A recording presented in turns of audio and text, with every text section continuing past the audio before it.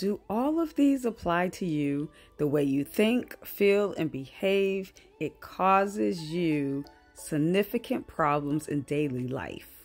For example, you may feel unable to trust others, or you may often feel abandoned, causing you or others distress in day-to-day relationships. Do you have any stable relationships? Do you have relationships that you can consider deep, intimate, close? And I'm not just speaking of the opposite sex. I am also speaking of friends, loved ones. Yeah. Hey, my people, go ahead and subscribe, like, and share.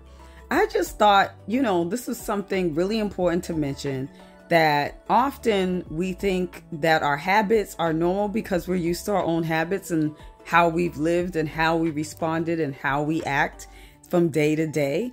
But there are times, especially in the Black and brown community, we don't think that we have behavior disorders. And so I kind of wanted to nail it quick within 2 minutes, because my time is valuable and your time is valuable. But just looking at that definition, if you feel a certain way, if you respond and act a certain way, and you notice it's affecting your day-to-day relationships, go and get some help. Go and get help. It is okay to get counseling. It is okay to seek support. All right. And of course, bring it to the altar in prayer, but you still need to get a counselor. Some relationships just don't last because they're seasonal for a reason. And then some last, but don't go well because people have their own perspectives and they have black and white thinking. It's always black and white.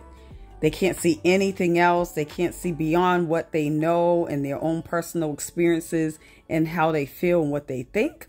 So what happens is they bring it into every day-to-day relationship and things are ruined. So if this is you, it's okay. Go get help. No judgment. All right. Have a good night, y'all. Peace.